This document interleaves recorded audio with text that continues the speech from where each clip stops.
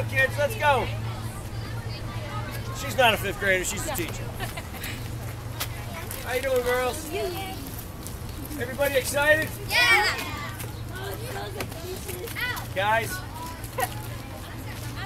we got 2 bus loads of kids that we're going to take out. We're going to explain to them. We're going to drag a net. It's a little marine biology lesson.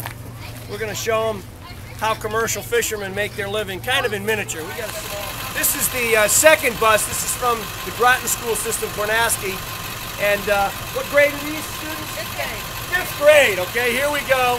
They're going to team up with the Mystic people. We're going to have a good time. Come on out there, girls, guys. Good morning, ladies. How you doing, guys, girls? Keep coming. The bus stops here. We do a lot of school systems from all over New England.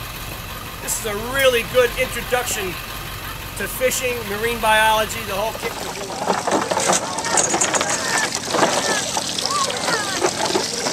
See, that's the net. We've been dragging it on the bottom, and that's what's coming up.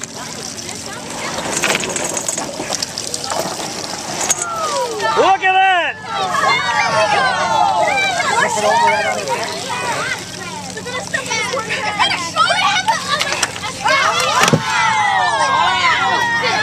Look at that, huh?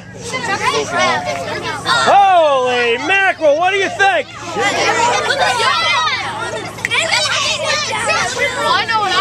What do you think? Is that pretty good? Yeah! Now we're gonna dump it on the table here. You can see it all, okay? We gotta get them back in the water. We don't want to hurt them. Isn't that beautiful? Can I touch it? We don't want to hurt them. Right here.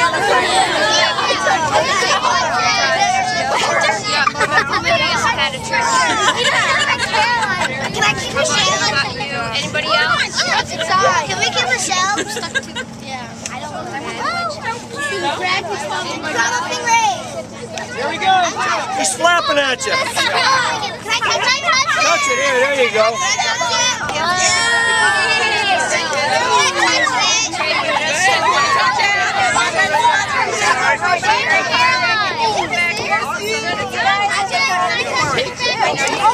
That's a skate that sits right on the bottom. We're going to throw him back. Anybody want to give him a little kiss? It out. And it bounces off the bottom and it comes back and it measures the time it takes from going to the bottom up to the top, and that is reflective in the depth of the water. Like right here, it's only 32 feet deep.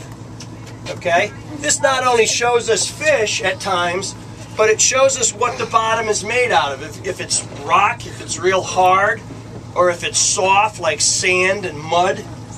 All that has a bearing on what type of fish are on that type of bottom.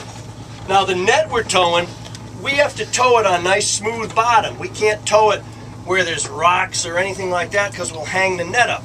It's not designed to go over them rocks. It's designed for nice smooth bottom, and like I showed you at the dock, it takes a nice bite of the bottom about 18 feet wide so that anything that's in there, the net scoffs it up as you just saw, you know. Is this better than school? Yeah! All right.